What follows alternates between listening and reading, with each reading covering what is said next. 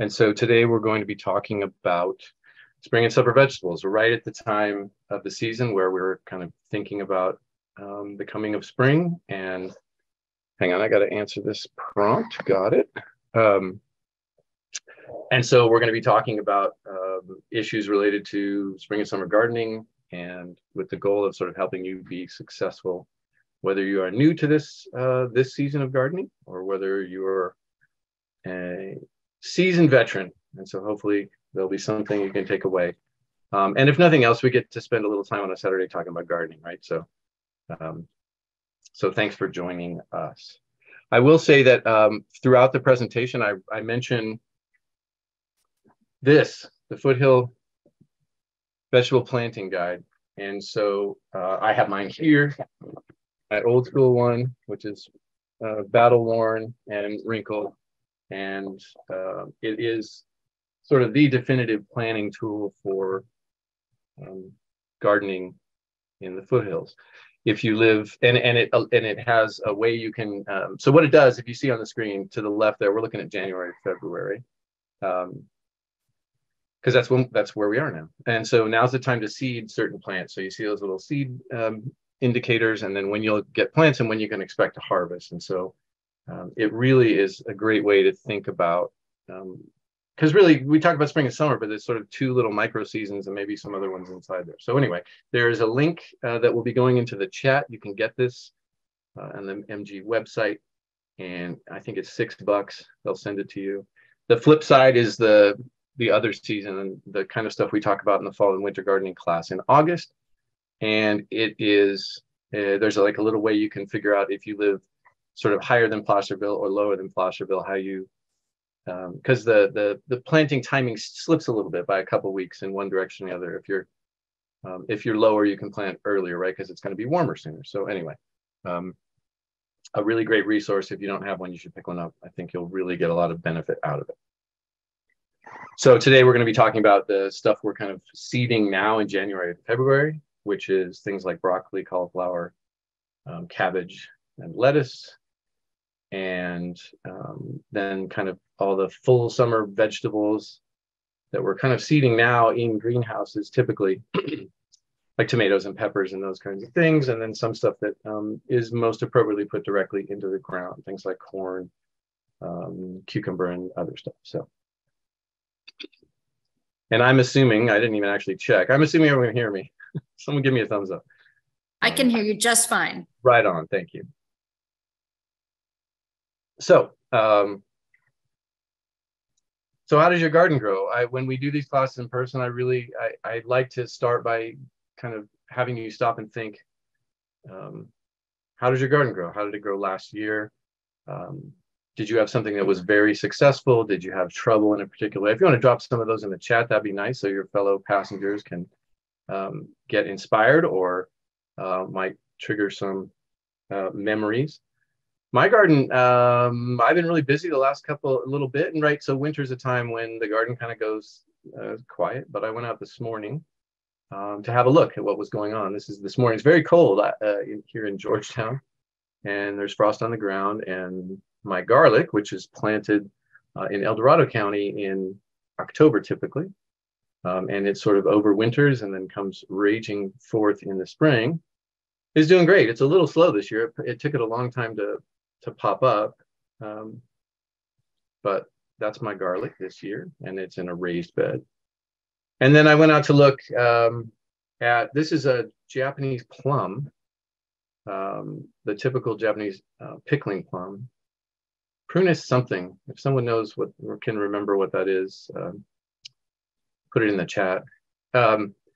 And it is not gonna be successful in my garden, I am predicting, because this is I think it's the second or third year in, and it just buds too early. It is on Japan time and not El Dorado County time. So I'll keep it in the garden anyway, and it will just be but I doubt it will ever produce fruit, because I think it'll always bud at around this time, and the buds will get spoiled by the cold. So just a little bit about where and how I garden. This is my garden from the air.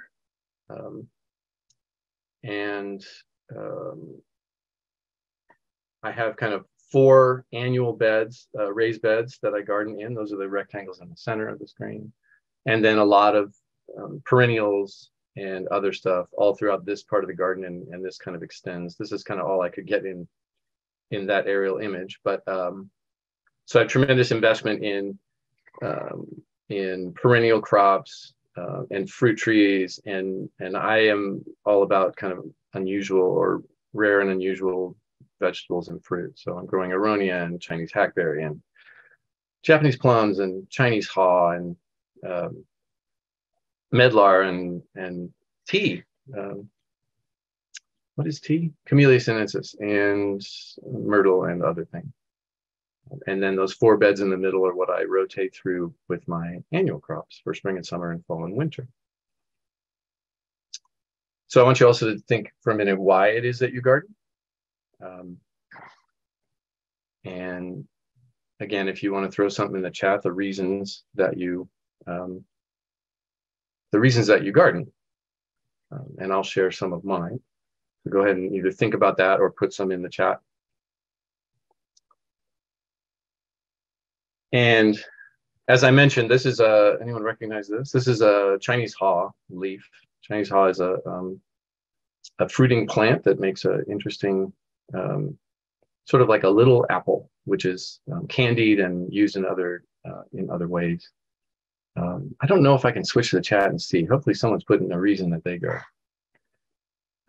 These are all the things I planted over kind of the first COVID wave in my garden. So cornelian cherry, which is cornus moss, which is dogwood, and crab apples and gummies and hardy kiwis, which are the little ones that aren't fuzzy,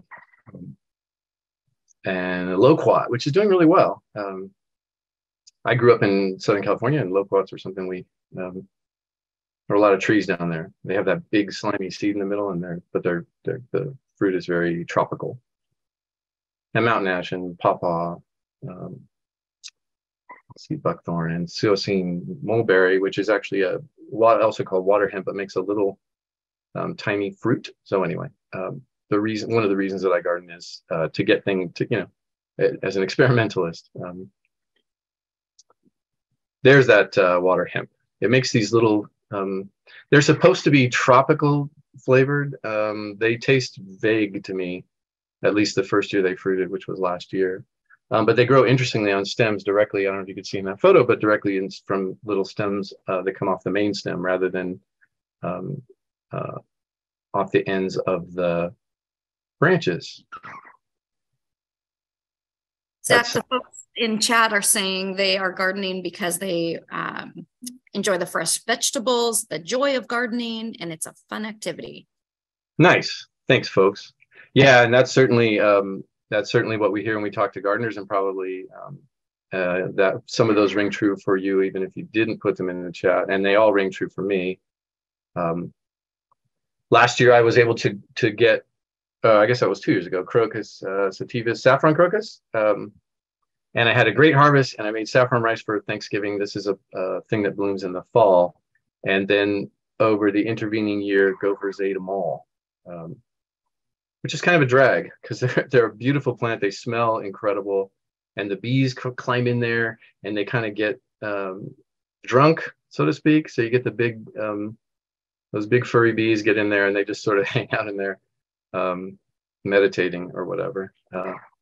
But I guess this is like the most expensive plant per something or whatever, because it's you get 3 of those little threads per flower. And anyway, oca, there's Oca oxalis tuberosa, which is an Andean vegetable, sort of potato-esque. Alpine strawberries, something I put in recently. And if you haven't had alpine strawberries, they make regular strawberries taste like convenience store garbage snacks. Alpine strawberries are the flavor is just incredible. So I encourage you, and they're very hardy like strawberries are. And so I encourage you to pick some up if you can.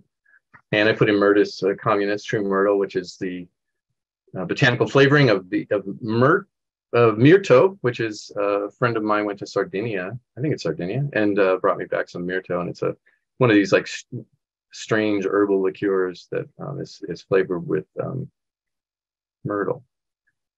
And I've been growing for years. I've had a project, a food forest project, integrating plants into existing forestry on my property at Georgetown. This is a California native plot with things like Oregon grape, which is native to California, and Sierra currants and hollyleaf cherries and choke cherries and wild strawberries. The idea here is that you are exploiting an 8-layer canopy. So you have trees and small trees and shrubs and herbs and the root layer and the soil surface, ground covers, and things that climb. So long-term project. And then someone probably mentioned, or you might have thought of, the freshness of vegetables, right? One of the best reasons to garden is that you can reduce the field to fork time. I encourage you, every year I go out one day and I pick, in both seasons, I pick everything I can get right then and try to make a meal out of it, kind of like a Michael Pollan Omnivore's Dilemma thing in the last chapter of that book. So this would be an early spring harvest of asparagus and sorrel and some herbs, and there are some what look to be Chinese, some mustards in there. I also grow to share, right? So this is a picture from the University of British Columbia in Vancouver, BC, Canada. They have a beautiful garden there, and they produce produce and share it with folks that need it. And we do that in this county. You can find information about Plant a Row on the Master Gardener website. So I'm going to trust you on this. I need everyone to close your eyes for just a moment.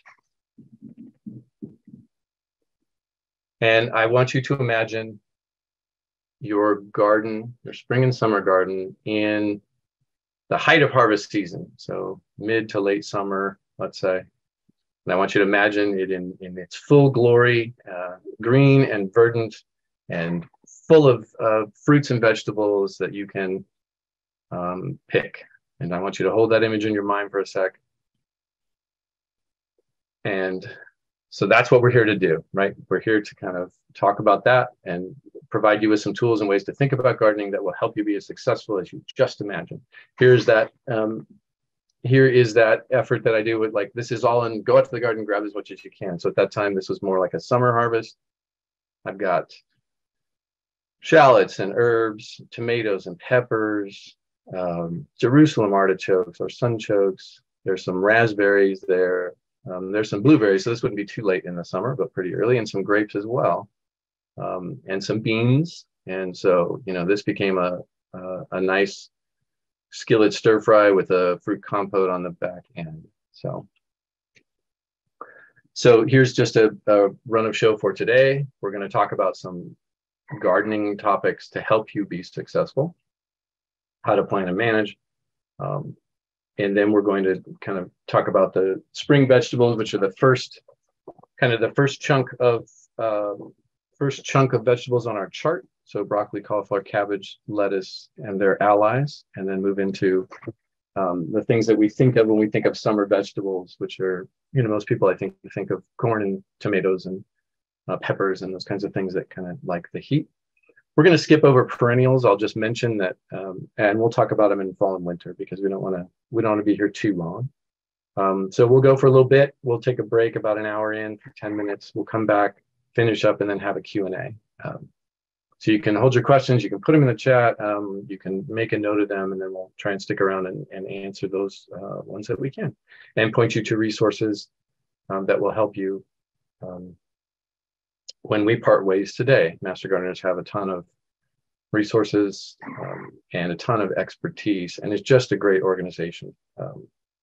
Just so much, like the amount, I'd love for someone to quantify the amount of expertise, either in human years or in whatever else that exists in the organization. Folks know and are enthusiastic about all sorts of topics in gardening. Outcomes. In my day job, I probably should have said, I think I skipped right over and just started. My name is Zack Dowell, and I work at Folsom Lake College. I'm on the faculty there, and I run the Innovation Center, which is a discipline-agnostic general education hub for instructional innovation and comprehensive makerspace. And so a big part of my job is interdisciplinary innovation, working with fellow faculty to create opportunities for students for experiential learning, for hands-on learning, to get out in the field, to get their hands dirty. So that's what I do in my day job. And in my day job, we talk in terms of outcomes, which is what we hope you do, feel, believe, and after this experience, because of this experience. That's the definition of an instructional outcome. So I hope you plant or expand a vegetable garden. And you're probably planning to do that anyway, but I hope that if you were on the fence that you're going to just do it. I hope that you grow healthy, nutritious vegetables, and we'll talk about how you kind of get there. We, the Master Gardeners, hope you adopt IPM, Integrated Pest Management Strategies, and move beyond let's spray a bunch of poison on our garden, but let's think about it in different ways, and how can we think about the garden as a system. I hope you share your surplus. I hope you're so successful that you share the love of gardening, either through Plant a Row or with neighbors. And yeah, and develop strategies, but that actually is a slide from a Master Gardener training thing. I hope you do that too. I hope you get so good at gardening that you share your knowledge with your neighbors. And my clicker stopped working. So when we talk about garden planning and management, we're talking about location and timing, soils and fertilizers, irrigation, and seeding things. We, the Master Gardeners, have classes almost in every one of these things, not location and timing so much, but soils and fertilizer, irrigation, right? So I encourage you to look at the Master Gardener schedule. And so we're just going to touch on these things, but if you want the deep dive, then you're going to want to go to the other classes taught by experts in these particular aspects of gardening. But we will touch on them here briefly to get you started. So location is a big and important aspect in gardening. This is my garden. I garden in Georgetown, upcountry Georgetown specifically, at right around 3,000 feet, in the midst of a classic Georgetown sort of forest, a clear cut, surrounded by cedars and madrones and live oaks and those kinds of plants. Perhaps you're in a similar location and perhaps not. Location is important because for a lot of reasons, but not the least of which is sun, right? And especially for spring and summer vegetables, they like sun. And so you're going to want to think about siting your garden or expanding your garden into areas that can get pretty good sun. Pretty good is 6 to 8. And hopefully you've got that. Again, all of this, I should say, your mileage may vary on all of this, and I wouldn't let any of these things stop you from trying. A big part of my day job has to do with being okay with quote unquote failure, right? And so a big approach to gardening that I think is really valuable is try something. And if it doesn't work, make a note of it and then try something else, right? And so if you walk away with anything at all from today, I hope that that's the message. Just go out and try it. We're not, this largely isn't a rocket science, and it is largely trial and error. And so hopefully you have 6 to 8 hours of sun, you have an area that's level. That really is when you're when you're watering, you don't want the soil to be sort of moving down a slope. That you have access to water. In this county, you need access to water. We do not have wet summers. And so you're going to need to be able to irrigate plants throughout the hottest parts of the season. Thinking about microclimates, like areas in your garden that are cooler or cold sinks, right? If they have a dip, the cold air might settle there, or you might have areas of moving shadow. As in this photo, you can see that down there by the truck is the shadow of a large oak. And so you can actually exploit those shadows. A lot of things like peppers really like to have some shade in the afternoon. They're not as sort of ruggedly heat loving as some other plants. So those are things that you can kind of use to your advantage. And a garden that is accessible, meaning you can get to it, you can reach things, is going to be a successful garden, because gardening in this county, I don't know if it is anywhere in the world, but it's not a set it and forget it kind of endeavor. You've got to keep up with it, look at it, and that we'll talk a little bit more about that during the IPM portion.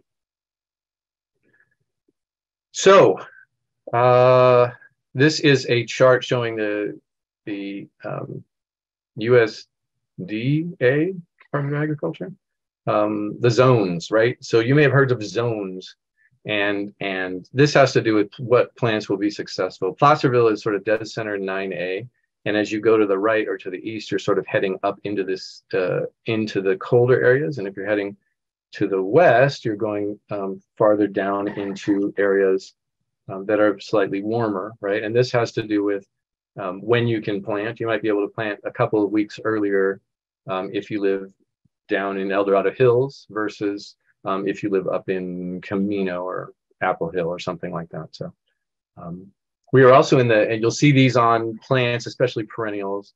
And you might see there's another coating system called the Sunset Western Garden, which is a big California, magazine and gardening books.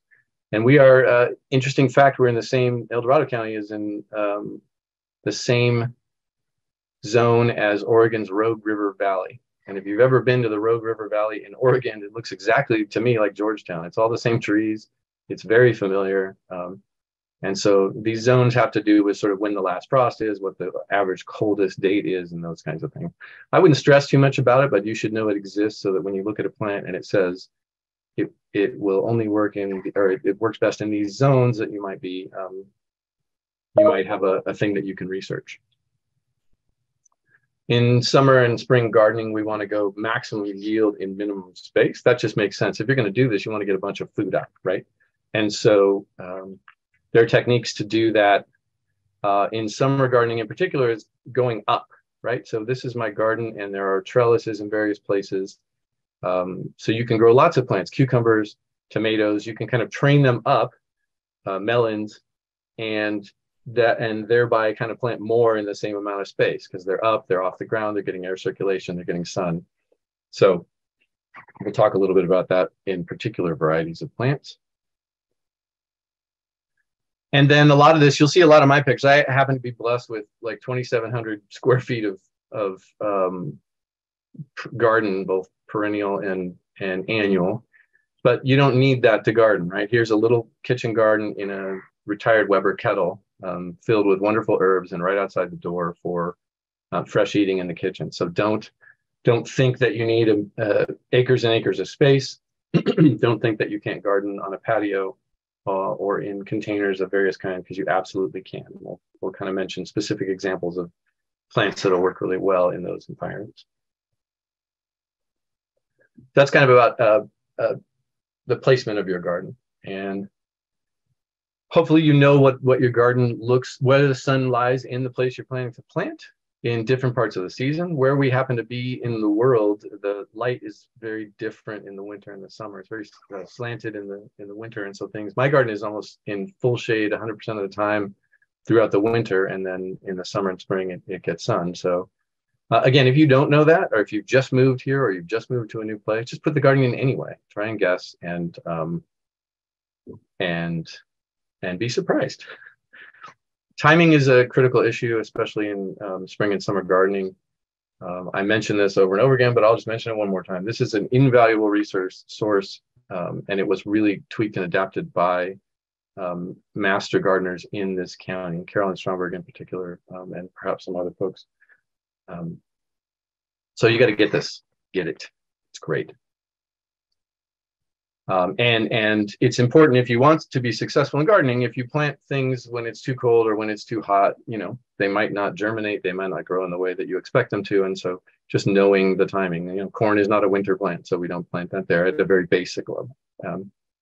And then you'll find as you get deeper and deeper and deeper into this rabbit hole of gardening that there are, like you see the period even on this chart, that there's you're doing seeding all the way from January all the way through July, right? And then there are things we seed at the end of summer, and then there's a really nice window in October that we do some particular planting. And so this chart will help you get into that.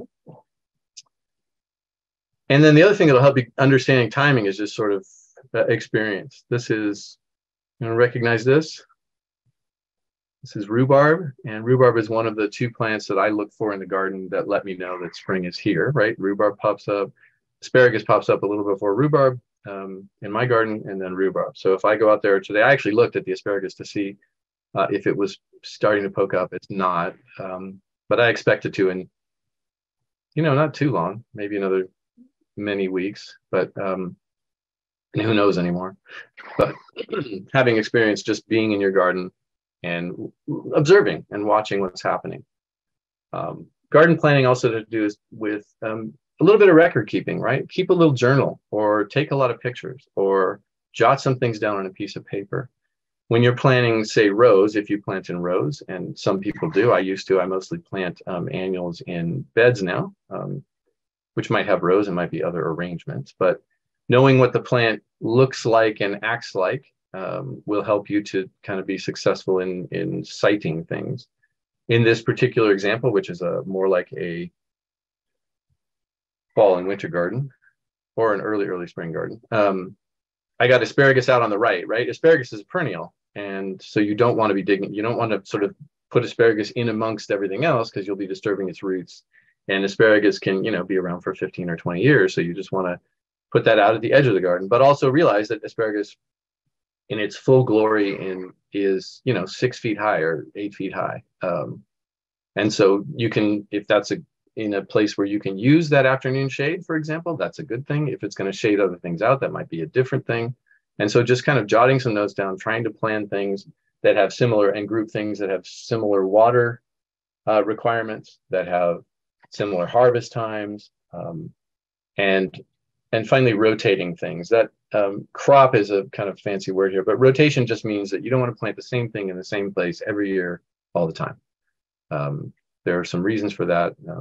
Pests and disease pressures can build up in that particular place, but also plants like what they like, right? So if you plant something that is a nitrogen hog in the same place and you're just sucking all the nitrogen out of that chunk of garden, it's eventually your yields are going to go down, your plants are going to be less happy. So it's a good idea to rotate. It's a good idea to follow crops. Classic examples of that are following corn with beans, which corn is a heavy feeder, beans are a leguminous nitrogen fixer. So just, make some notes and then compare notes with the previous season and see what worked and what didn't and try and figure out why. Talk very little bit about soils and fertilizers. Plants generally like neutral to slightly acid soil, somewhere in there. Most gardeners, if they're just starting, get a soil test kit and do that. I did that, got really into it. I backed off of that. I haven't tested my soil in 25 years or something, but because, and I'll maybe harp on this a little bit, you really should think of your soil as an organism or as a thing that you need to also build, right? And we'll get into that. Plants require they require a lot of things, but the kind of fertilizer things that they require: nitrogen, phosphorus, and potassium. So if you look at a fertilizer bag or a box or liquid, you'll see these NPK numbers. There'll always be 3 numbers. This is a general way to think about it. Nitrogen is about green growth and leaves, phosphorus is about roots, and potassium is about blossoms, right? Shoots, roots, and fruits is one way to think of that. And a term you might hear is balanced. A balanced fertilizer is something that just has sort of an even distribution of those 3 things: shoots, roots, and fruits.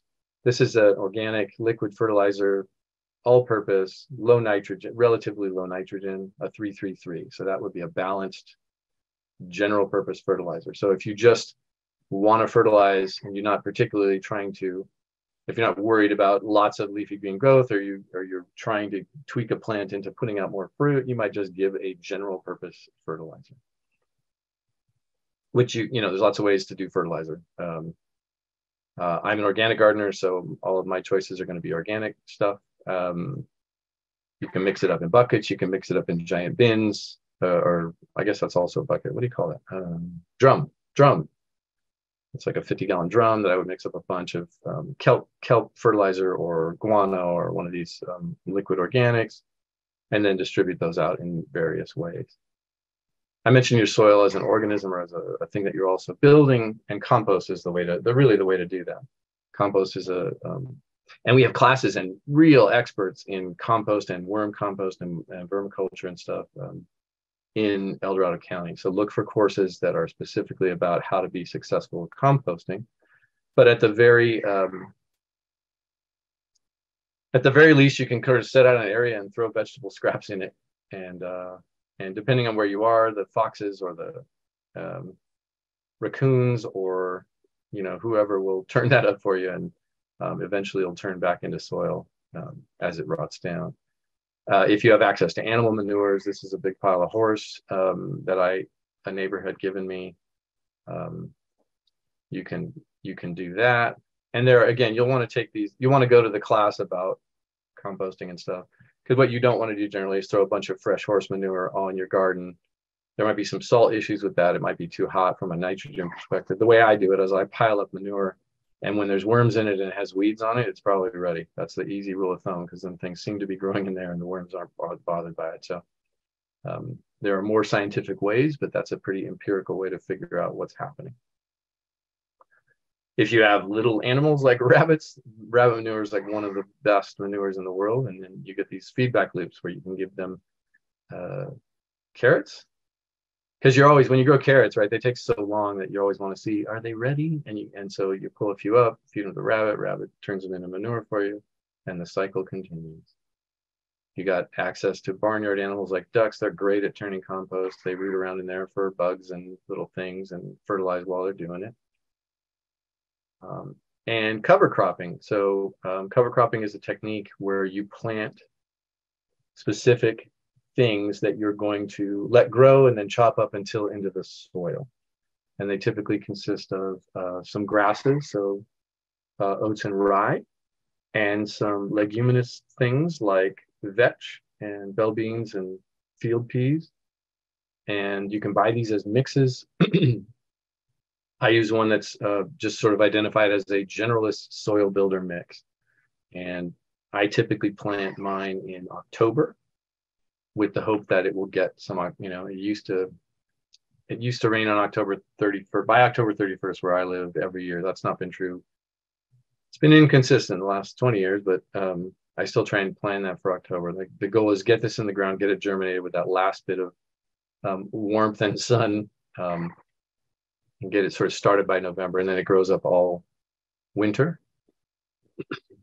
I'm gonna duck the mic and clear my throat. Pardon me.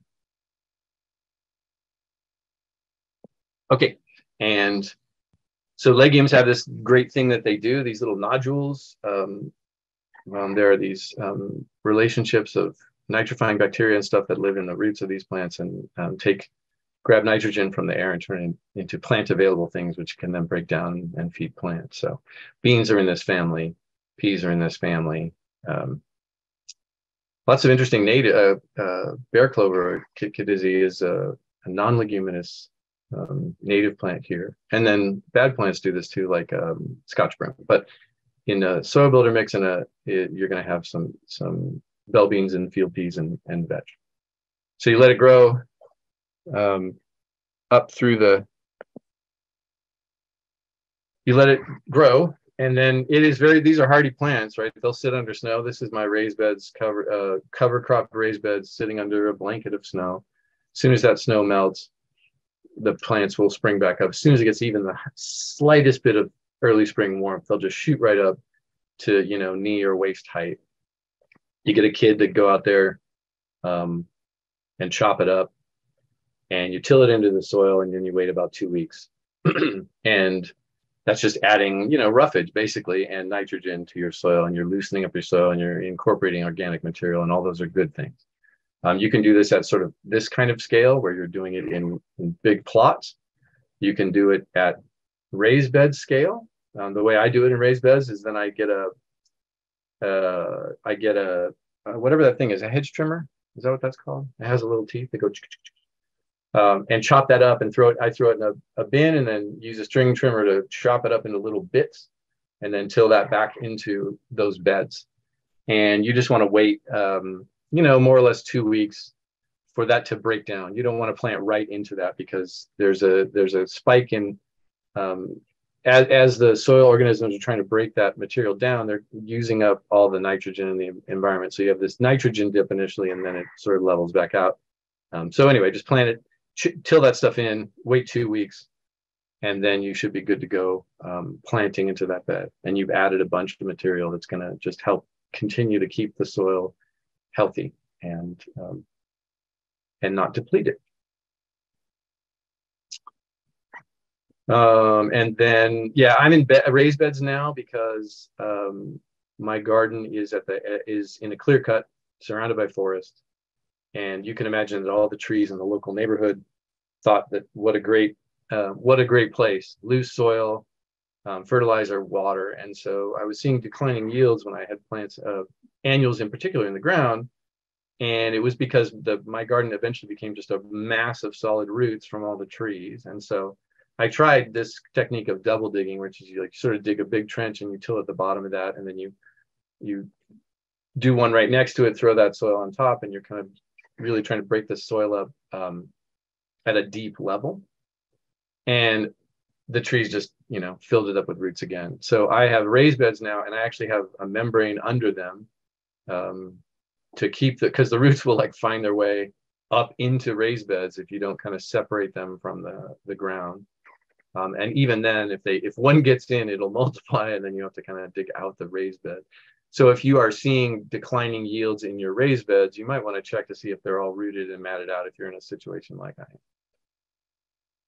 The general rule there, though, is just feed your soil, not your plants. It's better to have rich organic soil that you just think about what are you going to do for the soil every season. And that might be letting it rest. Like, okay, this plot looks like it's a little played out. We're going to let that rest, or we're going to cover crop it, or we're going to bring in some compost, or we're going to, plant a less heavy feeder or whatever. But just really start thinking about your soil. And that goes back to planting too, right? If you have a couple of places you plant, you probably want to have a little map and say, oh, last year I did corn here. I'm going to do peas there, going to cover crop this. And as you get into multi-season gardening, that planning will help you also decide what you can do. When will that plot or that area be ready for the next thing? So let's move on really quickly to irrigation, which is the fancy word for watering. This is a monstrosity of a DIY manifold that you'll find throughout my garden. So here we have and actually last year when the soil was still moist, I actually plumbed my whole garden, which was a huge accomplishment. I've been gardening there for like 20 years with just laying hoses on the ground and just having these kind of janky, well, they're beautiful. Never mind janky. It's a beautiful manifold, DIY manifold that has a supply hose on the bottom and a bunch of splitters and timers and overhead watering and stuff. The gist generally about watering is that the punchline is drip's the best way to do it for a lot of reasons. In particular, it's the most water conscious. It allows you to really tailor your watering system. It's not anything like as complicated as it was even 20 years ago when I started gardening. Drip's actually pretty easy now. Once you get kind of the basic gist. We have a class, I'm not sure where it is on the schedule, where we have in the past had an irrigation class where you can get hands-on. They bring out all the bits and bobs and the things you connect, and they can talk you through how to figure that out. But it's just not that hard anymore. And you just need sort of a pressure reducer, and then a couple of custom tools that are a beautiful pinky purple color, whatever. I'm sure you've seen them. And so drip is the best way to water. Of course, lots of us love like soul gardeners love to hand water, and I do a bunch of that, and you probably do too. Overhead water makes sense in certain instances, but really watering is also not just about adding water, but what is your soil's capacity to hold water, and what are you doing to keep evaporation from happening? So you do that by having rich organic soils that you're working either compost into or cover cropping, and then using mulches, organic mulches, to kind of shade the top. You lay that on thick at the top of the soil, keeps the water from evaporating, makes the plant's roots happy, cools the soil higher up towards the surface, which encourages the worms to come up, et cetera, et cetera. So it's not just a question of water, it's a question of thinking about your soil and mulch and those kinds of things. Talk about seeds. Seeding is the best, plants from seeds. It's the best way or the cheapest way certainly, to get a bunch of different vegetables. And it's the only way to get certain kinds of vegetables. That said, don't beat yourself up if you don't have time to seed vegetables. You can certainly buy them in 6-packs. You can come to the Master Gardener plant sale, which I believe is April 15th. I have a slide about it, so don't write that date down now until I confirm it, or someone confirm it in the chat. You're correct, Zach. It's April 15th for all edibles and 2 weeks later for everything else. Outstanding. And it really is it's a wonderful thing, and it's grown into a and I have a beautiful picture of the garden that it benefits towards the end here. But so that's a great way to get vegetables. If you have a seed library like we have at the college, or in various libraries, I think even the Master Gardener office has one or had one, you can do that. But it's a way you can get other, you'll be able to find whatever, 10 varieties of tomatoes at the average big box store or nursery. But there are hundreds and hundreds of varieties of tomatoes. So if you want to get a little experimental, you can search the web for seed companies and find all kinds of really interesting seeds that you can start. And when you're starting seeds, there's a couple of factors. Soil here is actually a misnomer, because you don't usually plant seeds into soil. You plant them into sort of soilless mixes, which are typically mixtures of moss and sand and peat and perlite and vermiculite and those kinds of things.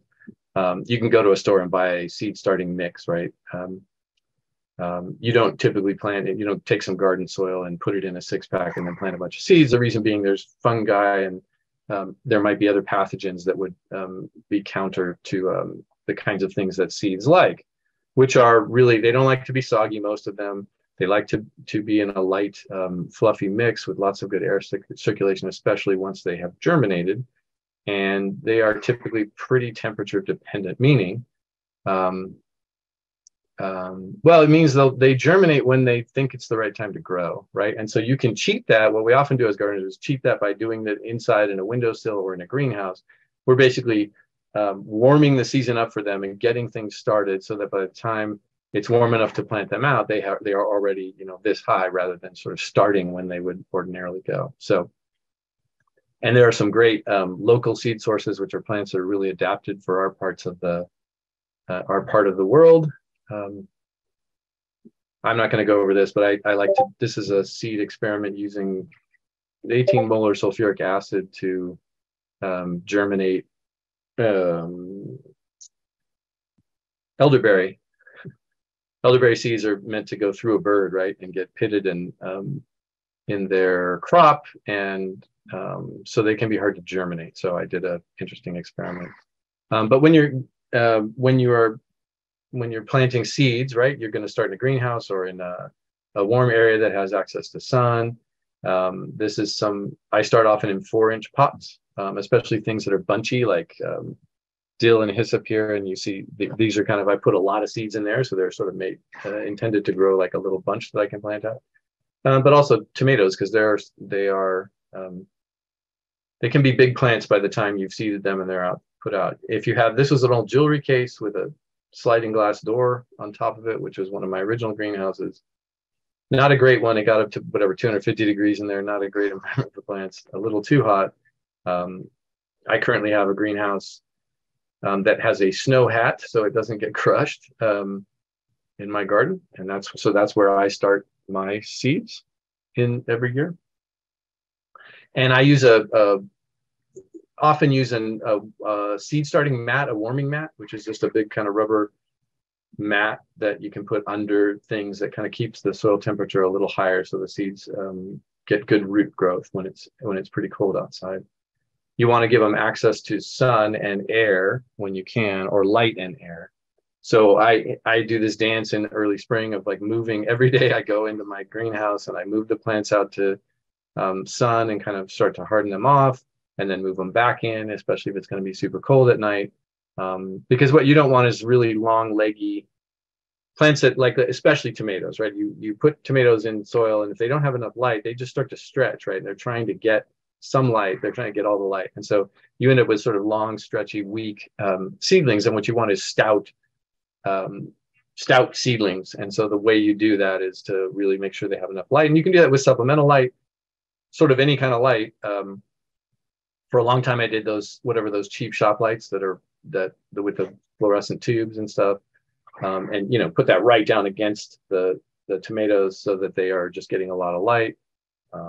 So different strategies for that, but just give them light. Make sure they have air circulation. Otherwise, you'll get damping off fungus, which I'm sure you've seen that on a seedling. It's like right at the soil level, they get pinched and they can fall over. And so good air circulation, good light, and a lightweight soil mix. Peat pots are an option. They don't work great in my opinion. This is a peat pot. You can see all the roots are up above that, but they're, try them. They work fine. There are just better ways to do it, I think. But they're a quick and easy way, right? You put those peat pots, you soak them, throw the thing in, good to go. Speedling trays are great. They're just like sort of trays that have these conical, like four-sided pyramid wells, and they're more a commercial nursery thing. You can buy them at good nurseries. They make a great root ball little plug and are easy to plant. This is sorrel, French sorrel. So that's some things about starting seeds. And again, there's tons of really great catalogs and other resources. IPM, really quickly, integrated pest management. This has to do with preventing, right? The best way to have healthy plants is to prevent the diseases and pests from happening, keeping your plants healthy, knowing what the actual problem is. This is a common problem for almost all gardeners. And if we were all in the room together, everyone would say aphids on cue. And they're aphids because, well, you've seen aphids. They're typically under a plant. If you look at them with your master gardener hand lens, you'll see that they have these little cornicles, those little black spikes at the bottom, and you won't confuse them with it. So that's aphids. How do you deal with aphids? You wash them off with water. The end. Nothing stronger or spicier than that. Or you have damage like this, which is different than this, so in the former case is caterpillars, cabbage moths, and in the latter case is goldfinches. Goldfinches, of course, you're not going to do anything about. You let them eat a few leaves. Cabbage moths, you can do a couple of things. You can use BT or you can use row covers. How do you deal with this? So row covers are lightweight material that you can lay over the rows to exclude stuff. What we really encourage you not to do is just throw a bunch of insecticide. Insecticides have their place, but you have to be very careful about reading the label and using them for what they're used for. And some of us choose not to use them at all because there are easier and sort of less environmental degradation through other mechanisms, like picking bugs off or spraying bugs off, or just accepting minor damage. If your plant is healthy, and if you've done all the things we just talked about and had good water and soil and timing and the right varieties, your plants can stand a little damage. And if you deal with it, they'll usually snap back. Using BT or insecticidal soaps when you can, and if you feel you must use chemicals, use them prudently. Just a quick story. This is bird netting over strawberries, which I would never use again because it kills every snake and lizard in a 1,000-mile radius will get trapped in here like a drift net and stink and die, and it's not good. And it doesn't keep the actual culprit here out anyway, which is a little mustache rat that would gather up all the strawberries and take them to their nest and eat them. And then birds are a common problem. This is 2 layers of bird defense on my blueberry patch. I found this slug in the garden, and I think we are in the range for the banana slug, believe it or not. But I've only ever seen this one.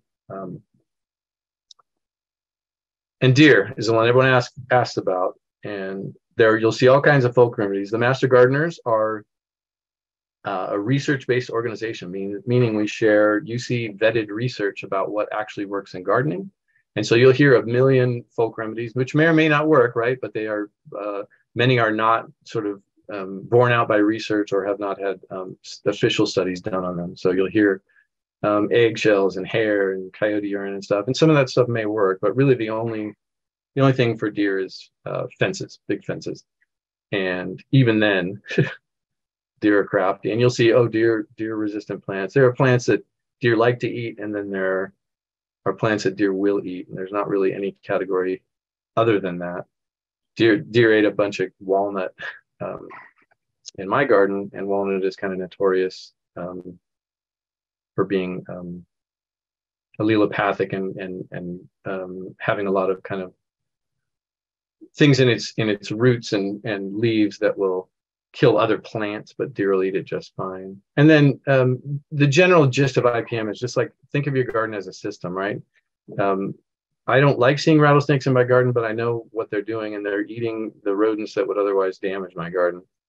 I love seeing giant king snakes in my garden.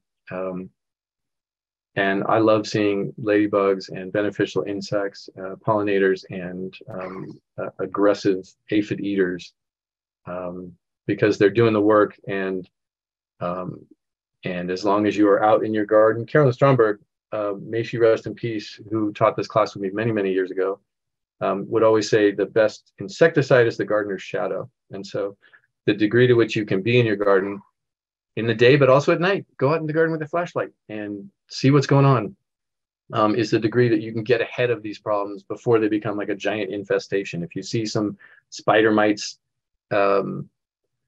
starting to get into your bean, the lower bean leaves, then you're going to pull the IPM website, or you're going to call the master gardeners, or you're going to use some of the resources we'll share, and you're going to figure out how to solve that before it becomes a full-scale infestation. So, because you want foxes in your garden eating meadow voles, and you want,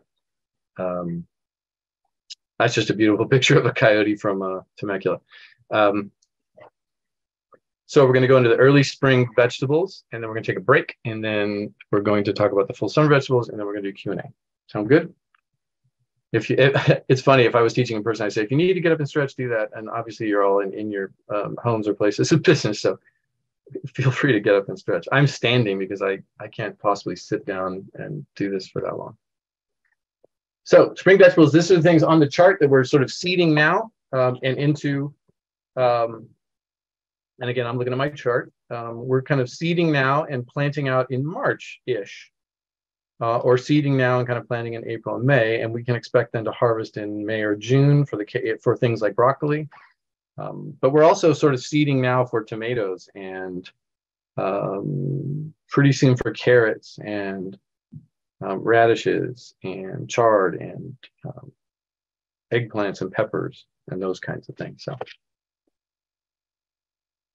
So cruciferous vegetables are named because of the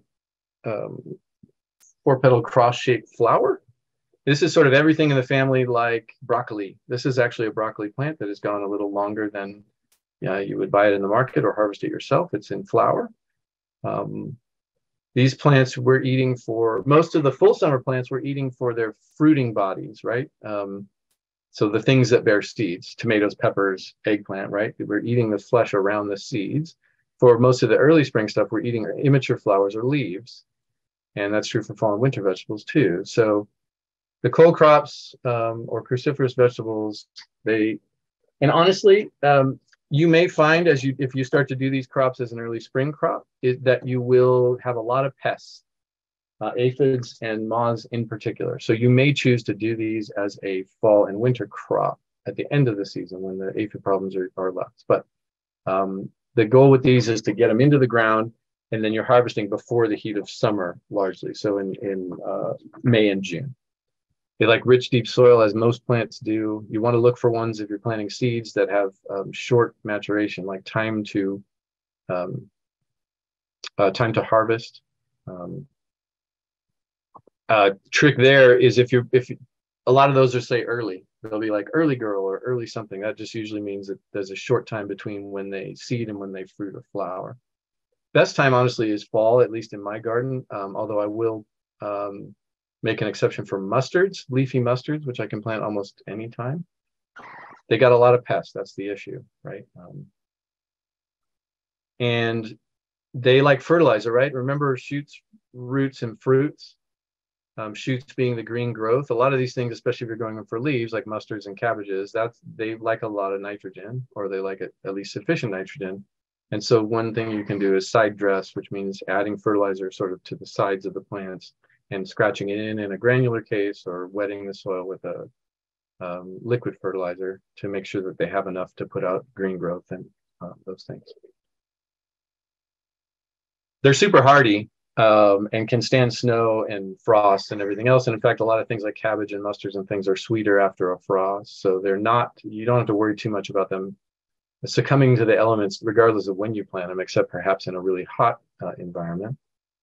And I trend towards the leafy versions of these things, mustards, collard greens, and those kinds of things. Reason being, like, if a plant's to be a plant, it probably has leaves. And so if the thing you want is leaves, you'll probably be successful.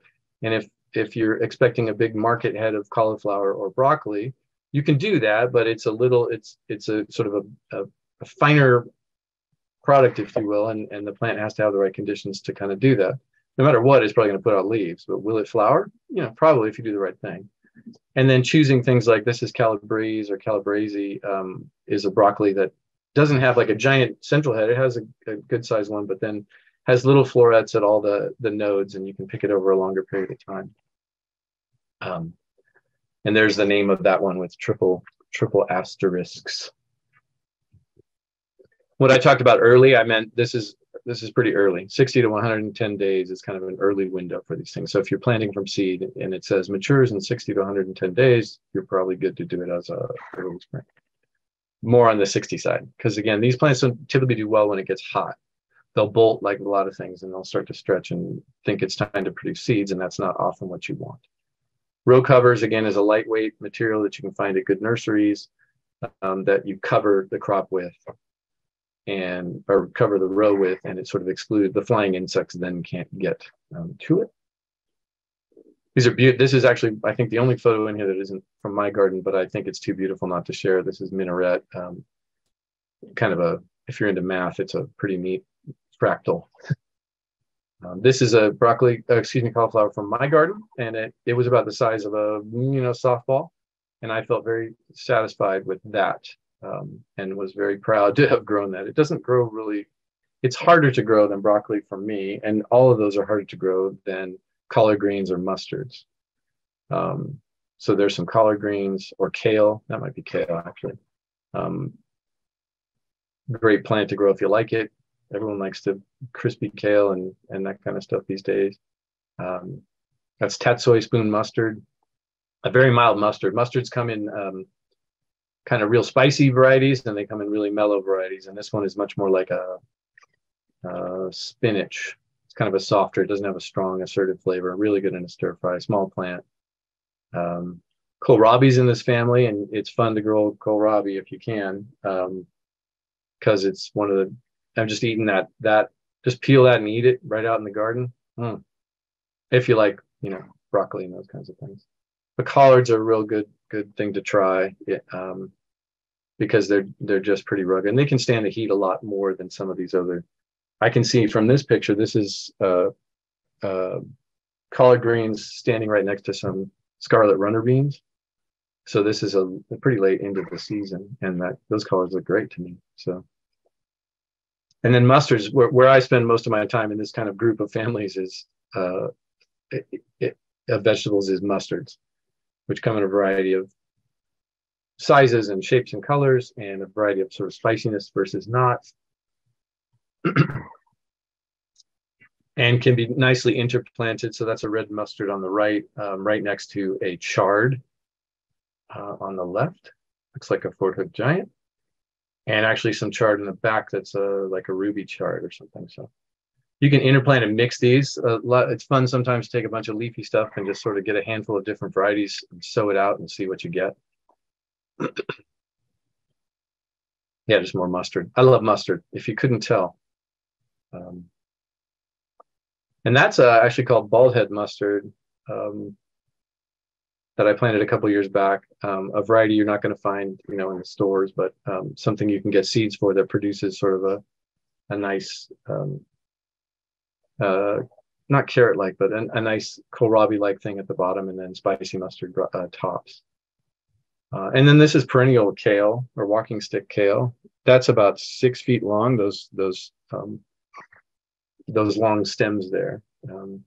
So you can look for perennial kales, and they go year round. They're a little tougher than some of your more tender kales, but they provide the same kind of nutrition and the same kind of leaf. And then lettuce is another plant that we're planting in early spring. Lettuce likes, here's just a lot of beautiful lettuce. There's troutback in there, and black-seeded Simpson, and red oak leaf, and Lettuce is a little seed, and so you can scatter it in an area and kind of scratch it in. And then you're going to want to thin that, right? So generally when we're talking about thinning, we're looking at what is the final shape of the plant, like the circumference, is that circumference or diameter, whatever. And you want the next plant to be sort of right next to it, but not too crowded. So you got to kind of think of, well, what is a lettuce going to be like that? So the next one's going to start over here and be right next to it. So you want to thin for that. And you can eat all the things you thin in this case. So you just go out there and pull up the fresh lettuces and have like a microgreen salad, and then let the ones, once you're spaced out, let those ones grow. And then you can do cut and come again, harvesting on lettuce. You take, say, no more than a third from any one plant by just cutting the outer leaves, the older leaves. And then, do that on every plant and leave the rest, and it'll just keep putting out leaves, and you can extend your harvest that way. You don't have to cut the whole thing out of the ground and put it in a bowl. It's leaves, so it likes soil that has good nitrogen. Lettuce has sort of shallow fibrous roots that are a lot on the surface, so it likes consistent watering. So keep the soil moist but not soggy, and don't let it dry out too much. And then the chief problem with lettuce, other than insects that want to eat the leaves and whiteflies and stuff, is that when it gets even a little bit of heat, it will bolt, meaning it stretches out and throws a seed head, and then it's bitter and awful. And so you really want to sneak your lettuce in the early part of spring. So we're seeding lettuce because it's so quick. Is lettuce on here? I don't see it. You can start it in 6-packs. You could probably start it now or through the end of February. You can scatter on the ground. The great thing about also lettuce is that if you throw it in the ground, it will germinate when it's ready, when it's time, right? So if you threw it out now, it'll be fine, and it might not germinate for another 2 weeks or something, but it knows when it wants to grow based on the environmental conditions. So that's a fun experiment too, especially if you're new to gardening some of these things. Find a place out by a fence where you can just throw something in the ground and see when it decides that it's time to germinate. And then lettuce is there's sort of 4 kinds. There's loose head and loose leaf, and romaine styles, which are the long with this kind of fleshy midrib, and then crisp head, which you shouldn't grow in your garden. So I'd go loose leaf. If you've never grown lettuce, start with loose leaf, because there's so many varieties, and those are just big sort of leafy plants. They don't make a head, and they don't they just make a plant. So red oak leaf is a classic one. Black-seeded Simpson and Thai green are 3 that I can recommend. And then if you want to grow a romaine style, Paris Island Co's is the classic Caesar salad lettuce. So you want to branch out in your lettuce. Let's talk a little bit about roots, and then we'll take a break. That's burdock. Anyone grow burdock? Burdock is a kind of a medicinal plant, but also a pretty good crunchy, nutty, earthy kind of plant. I don't know. I was proud of that one. I think it grew pretty well. Root crops, as you might imagine, the soil is important. They want a loose soil without a bunch of rocks in it, because the part that you're interested in is growing down there below the soil surface. So you want them to have room to move. Early planting here. So we're in this planting window starting sort of now. The variety is important. That's especially true for carrots, right? And we'll talk specifically about carrots. Thinning again, you just don't want them crowding their neighbor. You want them to be like, here's the thing, and the next one's right there, but it's not right there, right? So you just want to thin them so you can get guidance for that on the seed packet. It'll often say, although the seed packet, their interest is in selling you more seeds, so they often give a very, very wide spacing. You can usually game that a little tighter than with experience than the seed packet would indicate, but if you're unsure, just use the guidance from the seed packet. And pests of these insects will go to the tops and want to eat them, and some kind of worms and things will go into the roots. And because it's shoots, roots, and fruits, phosphorus is an important thing, right? So this is not that you should necessarily add phosphorus, but if you're treating your soil as an organism and kind of getting a good organic compost moving in there, you'll probably be fine. And if you have problems, you might look to a phosphorus deficiency as a possible solution. But carrots, what I mentioned, variety is important, because you don't want you'll be most successful with planting carrots that are supposed to be sort of 6 inches and below, until you get really into carrots and you want to grow them in sand beds and giant carrots. But tapered short carrots Carrots take forever to germinate and show, but they're delicious. So here's just a little carrot chart. And it right there in the middle, it sort of 6.5, 7 inches and below Nantes and Danver on up to little, short carrots. Try there. And then if you want to try growing longer carrots, you just know that you'll have to have a much deeper soil and probably a pretty long time. So that's just beautiful carrot foliage by the light of a solar eclipse. And then radishes. Great plant in the garden. You can interplant radish and carrots. Just get a handful of radish seeds and carrot seeds and throw them in together. The radishes will germinate almost immediately and make a radish. And as you pull them up, you're thinning the carrots. You can they don't like heat a lot, so you can interplant them in shady spots in a summer garden. Some are designed to have soft tops, and you can eat them in salads. And there's a radish.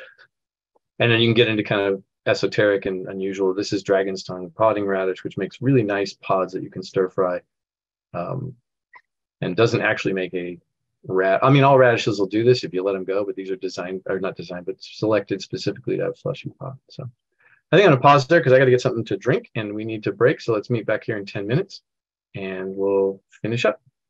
Perfect. Enjoy your 10 minutes. We'll be back at 10:17. Thank you. And I saw some of the comments. So someone asked about mulch. I'll just briefly say I use pine needles because I have them in abundance. And you'll hear a lot of things about pine needles as a mulch, like, oh, acid, this and that. But I don't ever till them in the soils, and you should never till woody mulches into your soil. Typically, I use them and then move them off the soil for when I'm cover cropping, and then put them in for the hot season and move them off. And there's very little breakdown at that soil surface, and certainly not of the pine needles I use. It takes season after season to really break those down. So they really do sit on the top of the soil, and then I just move them off and pile them up for the next year. And then we had the whole tree thing come in. I have probably a lifetime supply. I got greedy, I think, and when they had the dump trucks of the chips, I was like, I have an endless capacity to take chips. So I probably have what I think is a lifetime supply of woody chips from my property and the property surrounding here, which is nice because you're not, introducing a bunch of pathogens or other weirdnesses from other areas. So anymore, I will probably be just mulching with the chips from the tree projects. And again, not tilling those into the soil at the end of the season, but just moving them into a pile, getting the soil ready, planting, and then reapplying the mulch. So potting radish. We were talking about radishes, and that's just a fun one. But let's talk a little bit about onions. And so onions are fun to grow. Listen, onions, we are starting seeds or... Can you still hear me?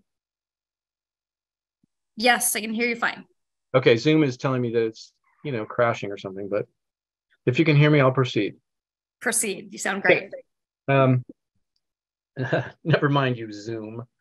So shallots and onions you can plant from seed, or you can plant from sets, or you can buy them in 6-packs. They look like grass, and you can use a water stream and a little fork, and tease those apart into individual plants and plant them. They're actually super rugged, surprisingly for their size. And we're doing that seeds in March. I've tried sets, which means buying, you can buy bulbs and stuff. They don't really work for me in my garden. So I start from seed, or I start from 6-packs and tease them apart. And I mentioned, take pictures of your garden. This is an example of not good plant spacing. This is my onion thing. You can see that some of those are too close together, especially ones in the lower foreground, and then other ones are too far apart. And so I have since done a better job of separating onions. Onions come in a lot of varieties. There's stronger American ones, which have that strong oniony flavor. There's milder European types, also in red, yellow, and white. They're a little bit less strong. They're a little bit sweeter. And then you can have bunching onions and multiplier potato onions and Egyptian walking onions, which are fun to grow. they're top setting. So they grow up and then they have bulbils on the top that get heavy at where they would have a flower cluster, and those fall on the ground and root. And that's why they walk. They sort of, year after year, they're kind of moving along. And you'll see a bunch of stuff about long day or indeterminate, or excuse me, intermediate. Generally speaking, the onions are day length dependent, right? And so you'll see them in long day, short day, and intermediate day.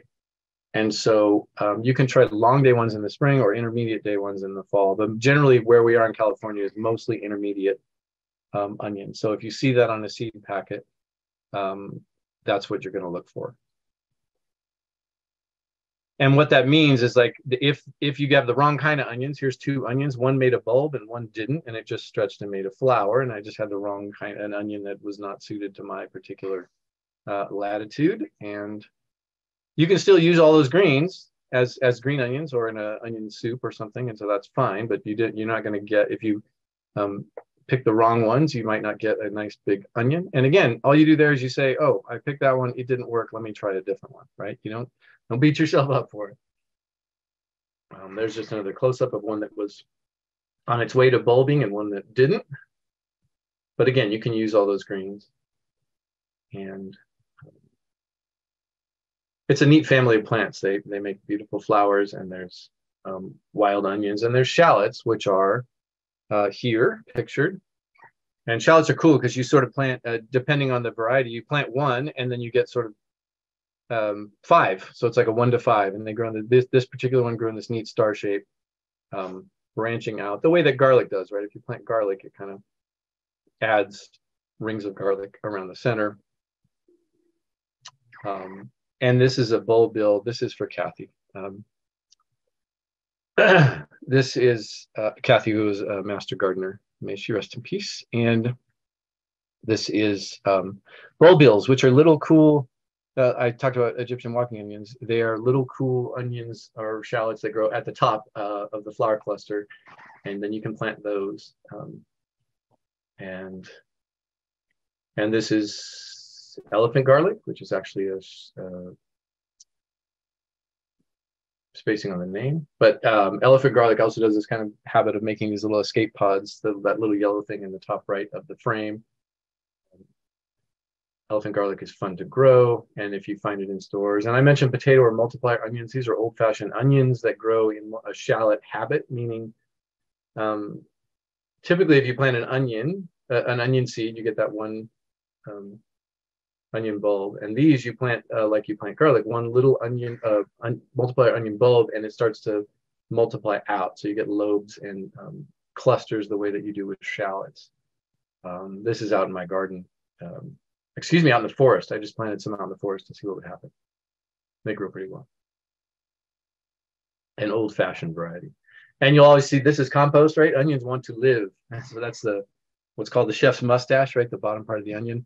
Upside down, roots up, trying to grow in my compost bin.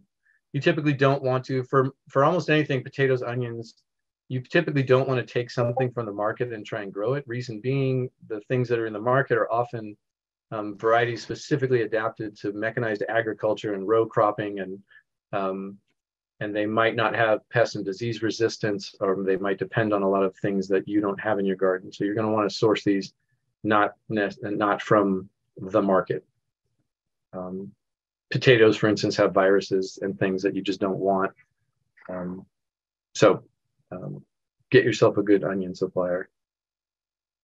There's potatoes. Potatoes are one of these things that I don't grow every year. They take a lot of space for not a lot of yield. We talked about space for yield, but they're fun, and fresh potatoes are great, and you can get varieties that might be difficult to otherwise get. Fingerling potatoes and purple potatoes, although anymore you can get those at fancier markets, but fresh potatoes are really delicious. They just take a lot of space. It's a lot of top growth, and then you're getting some small amount of, unless you're a potato expert. But you want to get certified seed potatoes. You want to hill up. So that means you plant it and you kind of, as it's growing, you're covering it with soil so that it's got a lot of root space underneath to make these potatoes.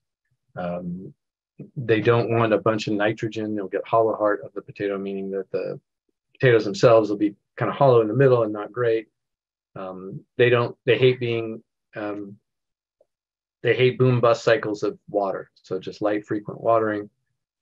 And then and there's tons of ways people do like baskets and stacking baskets, stacking tires. There's lots of look up some ways that people grow potatoes, because you can put them in the bottom of a tire on the ground and fill that with soil and add another tire and add as it's growing. And then you get this big presumably tower of roots, and you kick it over and it's full of potatoes. And I've done stuff like that.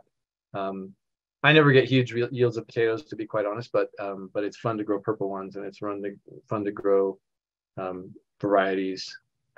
They make pretty flowers. How you plant them, you get a potato like this in the mail or from a nursery. You cut it into chunks that have, say, 2 of those eyes per chunk, and you let that dry out for a day or 2 so that the cut edges kind of get dried out. What you don't want is to put these in a cold soil and just have them rot immediately. So kind of let them dry a little bit, and then you plant them out and let them grow, and then they look like that. And they look like that sometimes. This is a manatee. I think it's yellow fin or something like that. One of these sort of fingerling or some kind of Russian fingerling potato that look like a little manatee to me. But I've grown all these varieties, and I encourage you, and you'll find good catalogs that are just potatoes. There are a couple of suppliers that you can look for and search for that are just have specific potatoes, and you can choose them for lots of purposes. There's waxy potatoes. There's ones that are good for baking. There are different colors and shapes. There's ones that are especially buttery, etc. So I encourage you to try potatoes, and you don't have to devote a huge amount of space to them, but just know you're not going to get sack a 50-pound bag after 50-pound bag of potatoes if you grow like some in just a little plot. But now let's talk about the kind of the meat of the matter. Why most folks, at least that I talk to in these classes, if I asked you, why do you garden? Or why did you start gardening? Tomatoes is the number one answer. And that's true for me. My grandmother in Southern California grew tomatoes, and that was kind of the origin of my gardening. And so we'll talk about the full sun vegetables, the summer vegetables. These are peppers. I love to grow peppers, and they're extremely, usually, knock on wood, let me knock on wood, successful in my garden. Probably the most successful besides garlic year after year.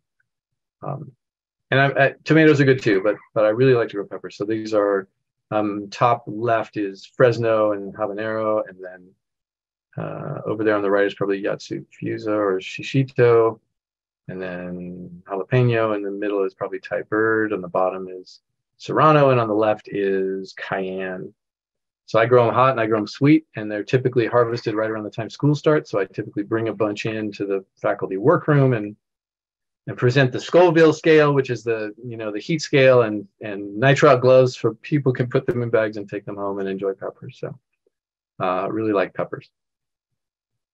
The summer vegetables, the ones on the chart that are plant and seed and plant like now and sort of into May, and then expect to harvest in July and into October, November. Tomatoes, peppers, eggplant, which are all family members, and then squashes and melons and cucumbers, and beans and corn. So let's talk about the venerable tomato. That's what is that? Lemon boy, I believe. So I typically grow like 30 or 50 tomato plants of many, many, many varieties. I typically start a bunch from seed, and then I fill in from the sad ones that are left over at the end of the season that are all leggy at the Rite Aid. And I'm always on the lookout for tomatoes, and kind of get nuts about planting tomatoes. Tomatoes are big plants. They make except, and I'll tell you a few varieties if you just have containers or small things. They like rich soil. They put out huge root systems. They're perennial where they are native, right? So in South America, they're a perennial plant. They just live all season long. And you can actually overwinter tomatoes. You can dig them up, cut them to, just leave a stem like that, put them in a pot, keep them warm in the garage or warmer than the outside, and replant them next year. You can keep them going year after year, and that gives you a jump on the season if you want to get crazy about tomatoes. They drink a lot because they're putting out huge amounts typically of foliage.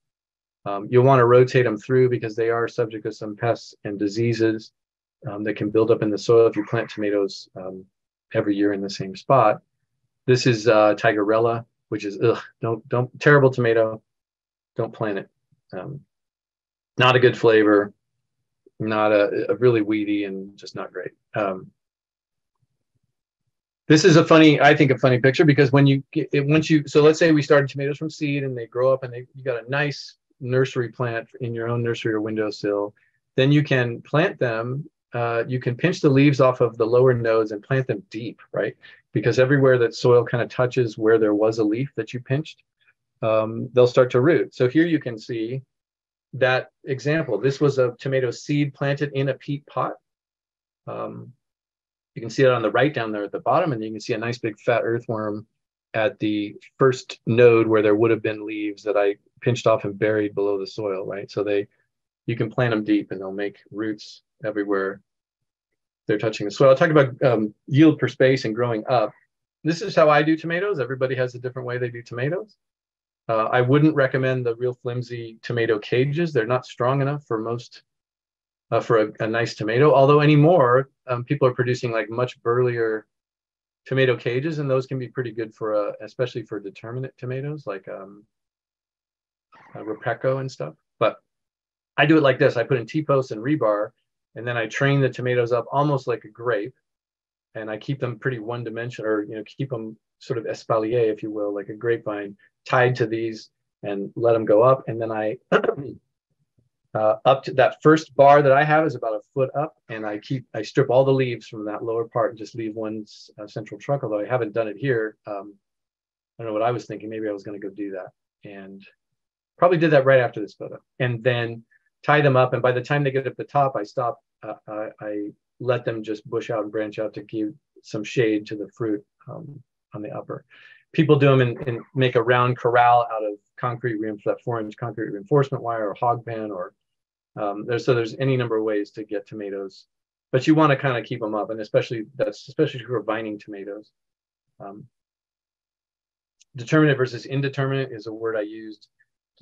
Determinate tomatoes are often called bush tomatoes, and they often set their fruit in one or sort of all at once.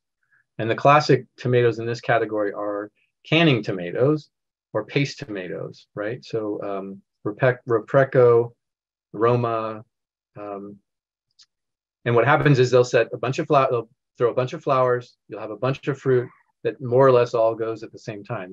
They tend to be bush forms, these kind of determinate tomatoes.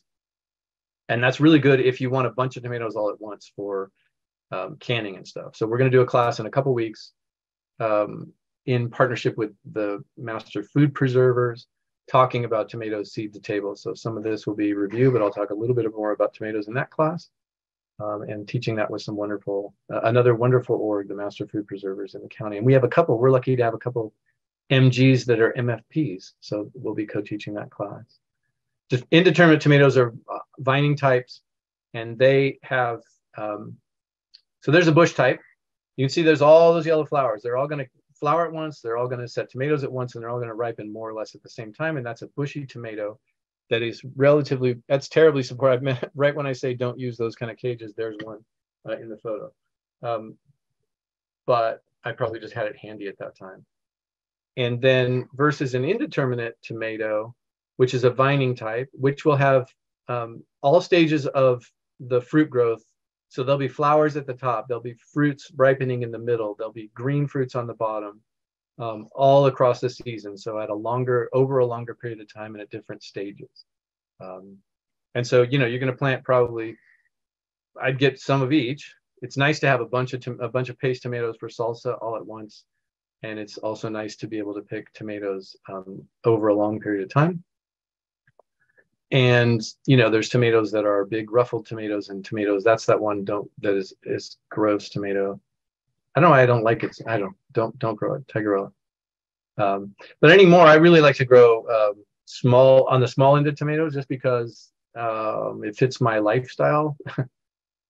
I don't have children at home anymore, and so tomatoes are mostly salad things and salsa things. And cherry tomatoes are great because they produce a lot of fruit, but it's not overwhelming, right? So that right there, there's 2 tomatoes that are edible, and 2 will be ready in 3 days, and you'll have a couple of clusters. Tomatoes come in all colors and all different purposes.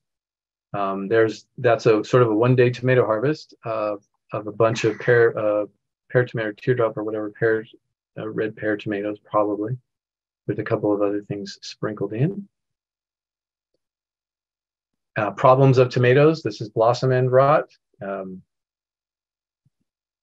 You'll see all kinds of folk remedies for this. Oh, spray milk on them or etc. What this has to do, it's like an unusual interaction between rapidly growing tissues and calcium and the plant's inability to move water in different places. Here's the bottom line for this for me. You might want to, if you have this problem consistently, you might want to try and work some oyster shell or something into the soil for the next season. You're not going to solve it this season. And in my garden, almost invariably, the first couple of fruits have this problem. And then the plant, I don't know, figures its thing out. And then thereafter, you don't have blossom end rot, or at least I don't. You can cut that bad part off and still eat that tomato. So it's not typically it isn't something I worry about anymore. I just keep my soil, I add compost, I keep my soils active and add things to them, and just accept the minor damage of blossom end rot that happens. And if you find a variety, let's say you plant a seed and it does this like a lot and it ruins a lot of the crop, you might just decide that's not the tomato for your garden and pick a different one. Happens all the time in plum tomatoes for me too. Not all the time. Again, that first kind of a couple fruits in that first flush, and then not an issue if they flush again. And then of course these, and the only way to deal with hornworms is to go pick them off, really.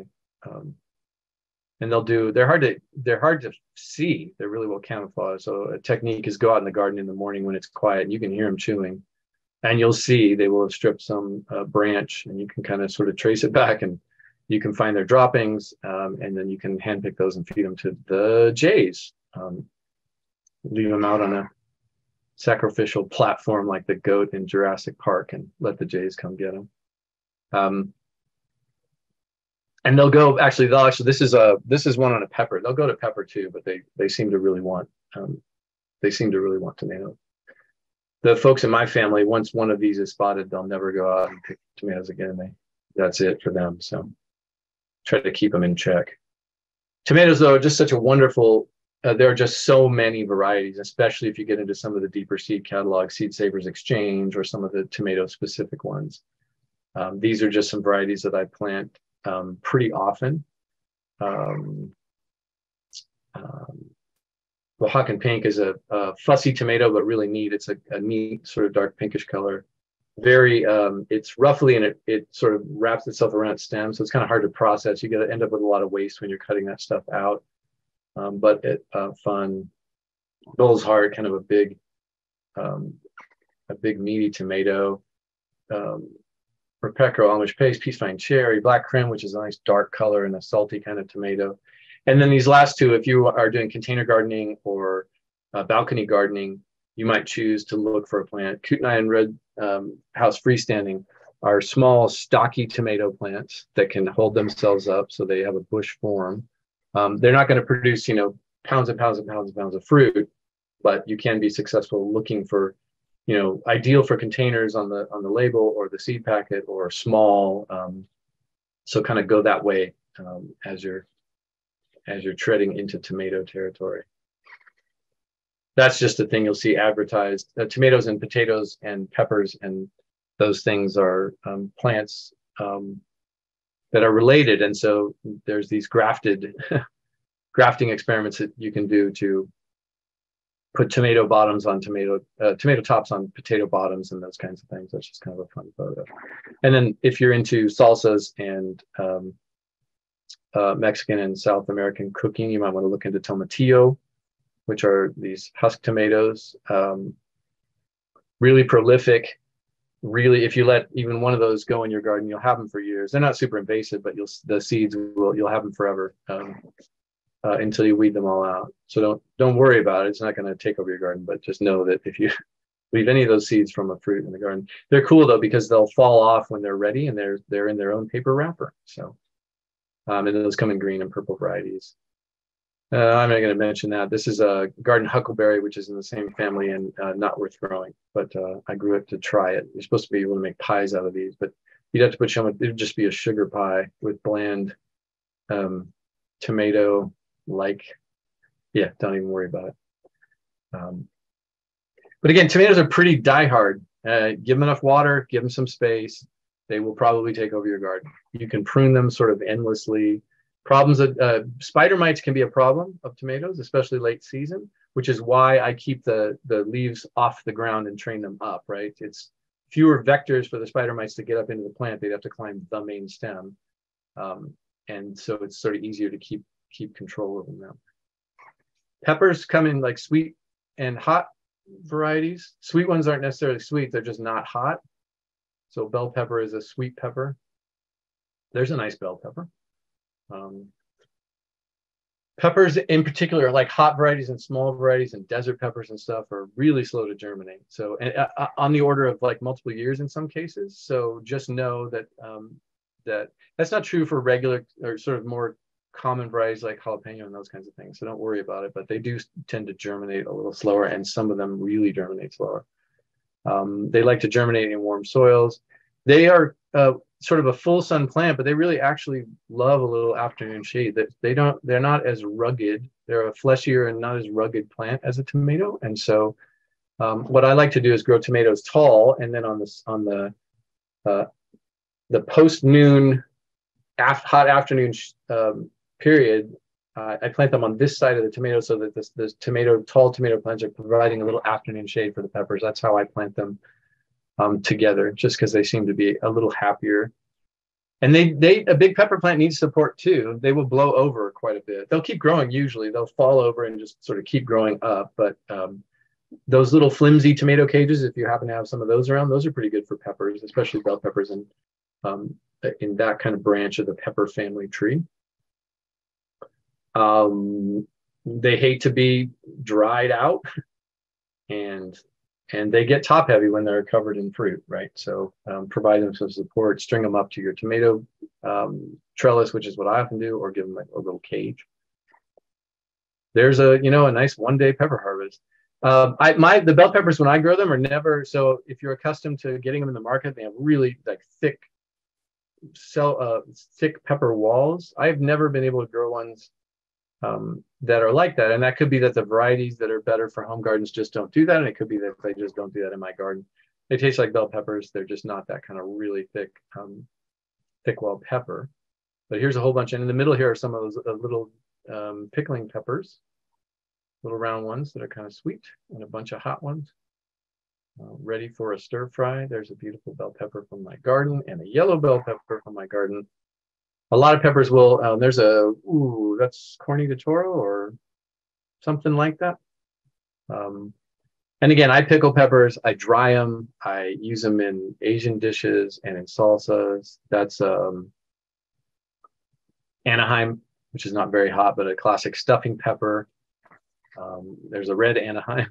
A lot of peppers will start out green and go red if you let them. And then some you buy specifically to be red or orange or yellow. But they almost all start out green, and they turn whatever color they're going to turn as they mature.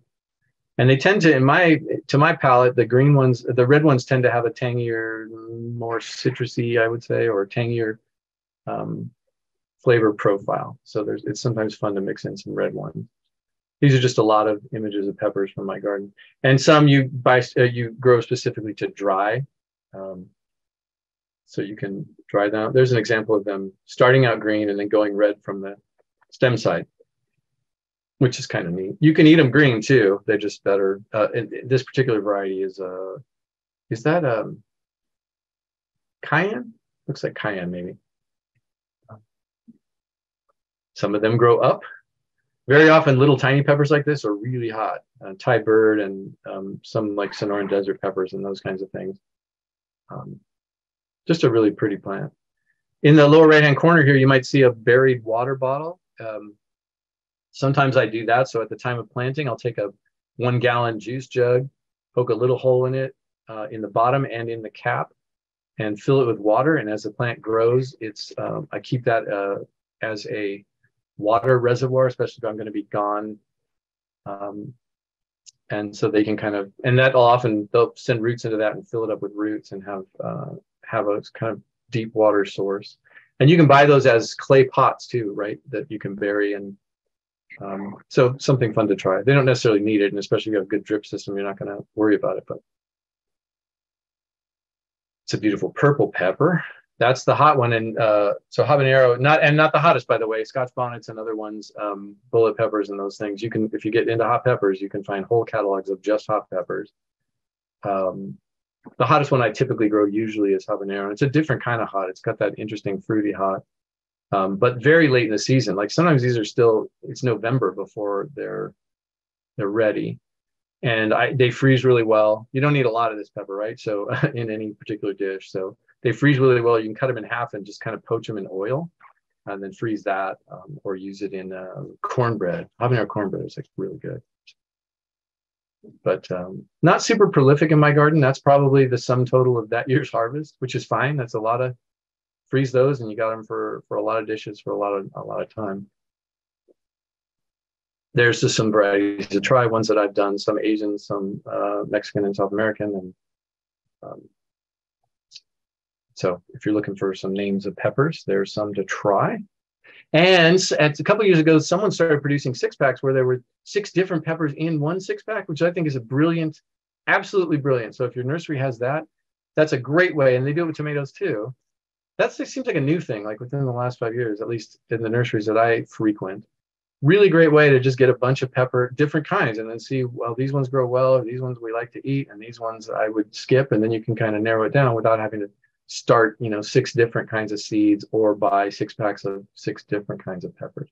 And they'll often be cool, like a jalapeno, a serrano, an Anaheim, and sometimes a mix of sweet and hot. And so you can look for a 6-pack if you're trying to branch out. Eggplant in the same genre. You'll see when you plant seeds or when you buy seed packets, or when you get plants that are already made, VF, verticillium and fusarium wilt, which are problems of these plants, and they go to other plants as well, tomatoes. And so if you know you have those problems, then you can look for VF. There's also tobacco mosaic virus and some other things, but that's what that means when you say VF resistant, it's verticillium and fusarium resistant. Eggplant can be brittle and want some caging. I planted only few as I don't like eggplant, so that's why that's there. They're pretty prolific, so if you're an eggplant fan, plant a lot. And if you just want a few to satisfy other members of your family and you're not going to eat them, then know that they're a pretty prolific plant. They are very fussy about cold, so they're like the last thing you plant out, and so you don't want to put them out. They're going to go out later than all the other members of their family, chilies and tomatoes. You're going to wait a pretty long time because they just really, if they start out cold, they seem to never get on their roots, or it takes them a long time. But they come in cool, the classic. This is Ichiban, probably a Japanese one, and then they come in sort of that shape and white and purple, and then they are also, I guess I don't have some of they come in little round shapes and very small ones, and so it's an interesting family of plants to kind of explore. Squash is a real diehard and relatively easy plant to grow in the garden, and don't overplant there too, right? You might need a sum total of like 2 squash plants or 2 hills, so 4 total plants.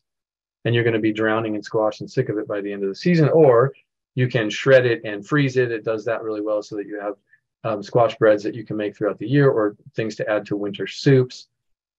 Specifically squash, I'm mostly talking about summer squashes, which are squashes that don't have a hard shell. Although you can look for other squashes that are keeping squashes, or winter squashes, which don't mean they grow in the winter. They grow in the summer, but they have a hard shell, so they keep into the winter, right? So insects are a big player. So you'll see the flowers of these, and you want to make sure that bees are around to get into there. This is something you typically would or at least I do, typically just direct seed it. into a hill.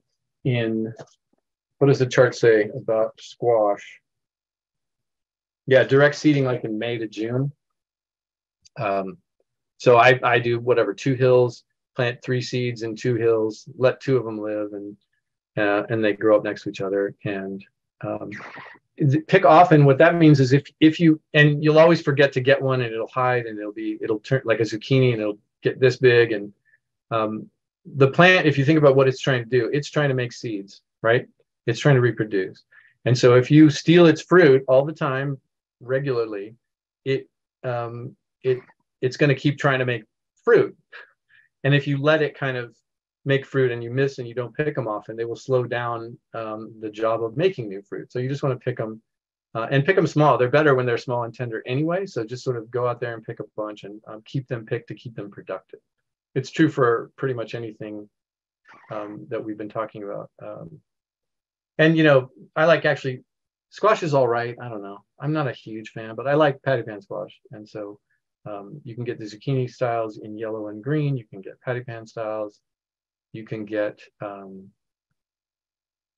red curry squash. I had real good luck with this red curry squash from a local seed supplier that kind of, this is a really good variety for when I say our, El Dorado County. So a nice orange flesh squash.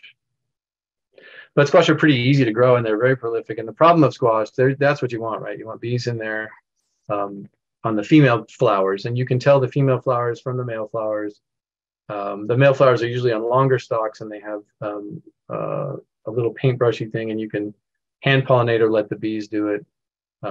Problems of squash, fungus, powdery mildew, is the big problem. So late in the season, the leaves will get covered in white fuzzy stuff. Squash, in my opinion, squash grows so well and so fast that if a late season powdery mildew, I'll either just cut that plant out and throw it away and plant another one, or, you know, by the time it's that, you can try and fight it with sulfur and keeping moistening the leaves and different things. But honestly, you're probably gonna be sick of squash by that time anyway. So I wouldn't worry too much about it. And they don't have too many other problems in my experience. And then you can grow pumpkins, right? Here's another one where these is a 96 and 102 pound pumpkin that I grew. I don't grow competitive pumpkin growing, but I thought it would be fun to do this one year. But that's a vine, that's like a 20-foot vine, thin to 1 fruit. So it's a huge amount of real estate. So I don't grow big pumpkins, but I do grow snackjack and Kakai hulless, which are much more like that size. And then they have hull-less seeds, meaning you can just cut it open and toast the seeds, and they're more like sunflower seeds than they are like pumpkin seeds because they don't have that hard outer shell. So you can just eat them without having to either chew through that hard shell or spit it out. So anymore, that's what I grow when I grow pumpkin. And then if you want to grow them giant, go look up giant pumpkin growing. You got to shade them and, you know, grow them on a pallet so you can move them with a forklift. And there are some master gardeners that are really into that in our community. So call the master gardener office and say, who's into giant pumpkin growing? They share seeds and they write numbers on them, and it's a whole thing. That's just a cool picture of seeds inside a pumpkin germinating inside a pumpkin. So when I cracked that one open, there were already seeds that were germinating and trying to grow inside the pumpkin. And if you leave them like if you leave a pumpkin out in the woods, they'll do that. But there's a hull-less pumpkin seed. So you can just toast that and eat it right there. And it's just delicious and really good for you. I think pumpkin seeds are really good. There they are toasted. So cantaloupe and other kinds of melons. Again, like squash, bees are the thing. They really want to either be started in a warm greenhouse or late in the season when the soils have warmed up. You can harvest by smell for things like cantaloupe. Like if you go up and sniff that, you'll know if it smells like a nice cantaloupe, it's probably ready. Or if you sort of slightly move it and it'll slip from the vine. There are other techniques of looking for the first tendril, in the case of a watermelon, away from it being withered and stuff. Some of that's just experience, like you might harvest it a little too early or a little too late. And when I grow these, again, it's this idea of space versus whatever. Melon vines are huge or can be huge. So I like to grow little things. This is a snakeskin, bush snakeskin watermelon. So I trend to the little sugar babies and crimson sweets and early moonbeams, little yellow fleshed watermelons, and moon and stars are just kind of fun. That's the dark green one with sort of one big cream colored splotch as the moon and a few little cream colored splotches as the star. But again, the thing there, if you can grow them up, you can grow them up a trellis, but you need to support the fruit. So you see people do this with pantyhose or with nets in that previous slide. Make some little sling for it and keep it up off the ground. And the benefit also there is that the leaves aren't getting wet and getting diseases, and pests aren't kind of climbing in and chewing them up. So growing them up. Cucumbers. There's a lovely little cucumber. Again, they have kind of weak roots, and so you don't want to disturb them. And so I like to plant them direct. So direct seed them into their spot, train them up to keep the leaves up off the ground. And then they really hate to be in cool shaded conditions, except if you can find the rare instance where their roots are cool and their tops are hot. That's like a really ideal. It can be hard to do, but like I had one situation where I sort of planted them right at the edge of a shade, so that and under compost, and then trained them out into the sun, and that was the best that I ever had cucumber. And that's really hard, but they really don't like they really hate inconsistent watering, right? So evenly moist, don't boom and bust them. They'll not fruit right, the fruit won't taste good, and so they really want consistent watering. And then cool and shady also, they get some leaf fungus kinds of things too. So but again, you can choose those for pickling ones, or ones that are good for sweet ones for slicing into salads. Lemon, which is a classic, round and fun for kind of a fresh salad. And then other long varieties. There's can't remember what variety that is, but it's a nice sort of pickle variety.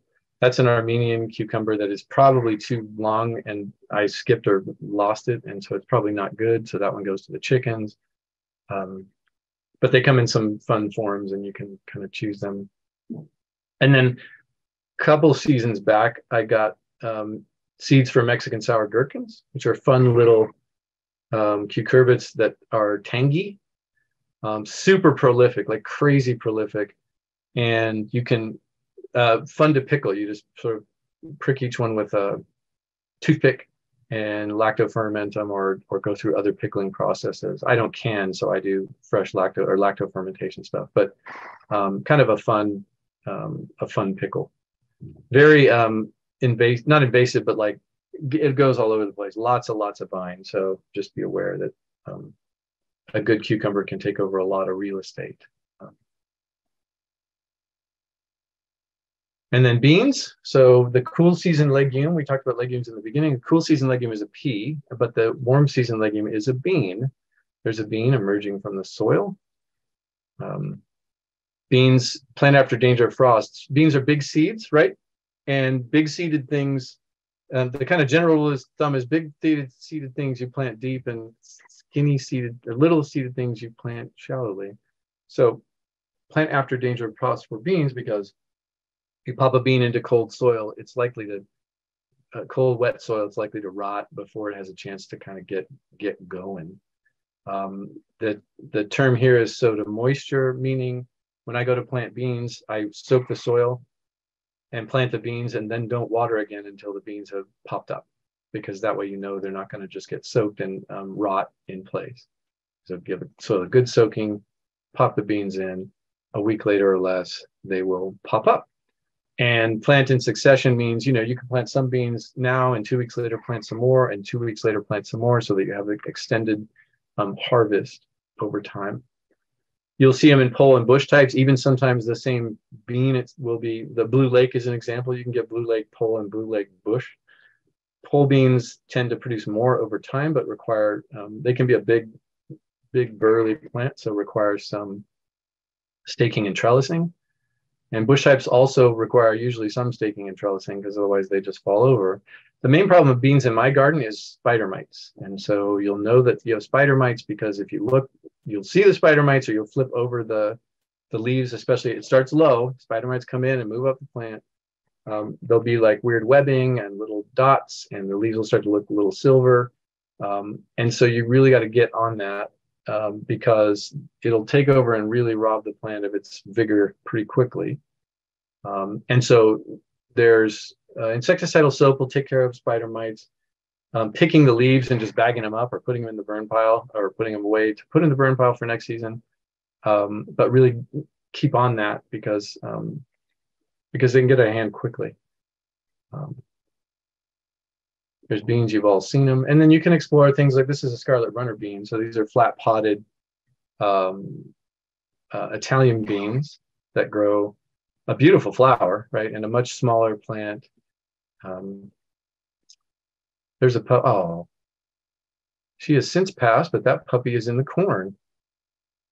So beans and corn are often talked about in the same sentence, and I talked about following corn with beans. Here's corn.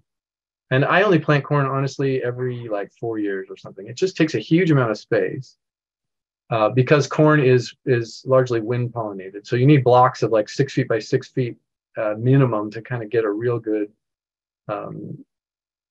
fruit. Corn. What happens is the corn plants will go up. At the top will be the male flower that sheds pollen, which cascades down, and then at everywhere there are tassels, the silks along the stalk will catch that pollen, and that makes your ears of corn. So it's best planted in blocks and not rows. It makes me sad sometimes to see when people go and buy a 6-pack of corn and plant 6 corns in a row. You're probably not going to get very good things. So you need to reserve kind of a block for some corn. And then you can plant it in succession also.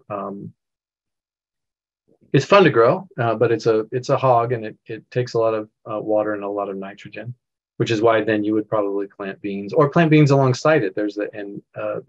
You can plant beans and have them climb up the corn, so they're simultaneously kind of balancing out the soil with nitrogen while the corn is stealing it from the soil or borrowing it from the soil. You'll see varieties that are early, mid, and late season. You want to pick it quick and put it in the water quick so that it doesn't get starchy. And you can go out and pierce a kernel with your thumb and see if it's sweet. And so you'll see corn in all different varieties. There's like the super sweet kinds, but if you've never grown corn, get a 6x6 block and plant something like Silver Queen or things in a more old-fashioned corns, triple play. There's sort of an arms race to make sweet corn, but you're going to maybe have, unless you're sure about how you're growing it, you're going to have better success with some more old-fashioned corns. Silver Queen's a good one. We're not talking about perennials other than think about where you're going to put them when they become available again. They're probably available right now. I actually haven't been out to nursery in a long time, but this is the season when you would normally get asparagus, artichoke, rhubarb, and those kinds of things. So we're going to skip that and talk about that in fall and winter vegetables. And here are some resources, and the MG website, the UC IPM Integrated Pest Management with the pest notes, right? So if you have a problem, you can go look that up. Like aphids or ground squirrels, they have a pest note for all of those things, and you can look at what controls are available. The VRIC, which is it has the one sheet handout on potatoes for the home gardener, and you can just kind of get a refresher on all this information and kind of download the VRIC or research that stuff. And we can repost these. I'm going to bump through them, but we can put them back up or put them in the chat. Plant a row for the hungry. And I personally document my garden, although I haven't documented in a while, but if you're interested in food forest, just a labor of love, non-commercial, and having nothing to do with money, Food Forest Garden is where I have talked about my garden in the past. I mentioned the plant sales, and so did Tracy. We've got the 2 coming up. I think we can take credit cards now, but we prefer cash and check. Is that true? Yes, Visa and MasterCard. Visa and MasterCard. And this is labor of love on the behalf of, but these are all of my heroes in the county. My hero gardeners, the master gardeners, are the folks planting and doing all the work we just talked about, seeding and getting plants ready for you. And because those emerge from this county, then they're going to be more likely to be varieties that master gardeners like, know, and love. And so you're really, and the other thing that does is it helps us to fund in particular our programs, not the least of which is the beautiful Sherwood Demonstration Garden up behind the County Office of Ed and El Dorado Center. So go visit that when it has open tour hours, and go look at the beautiful gardens, vegetable garden, shade gardens, et cetera, butterfly garden, children's garden, all kinds of wonderful gardens, just an absolute gem. This is a image from one of our quadcopters that we fly at the college. And that concludes, that's it.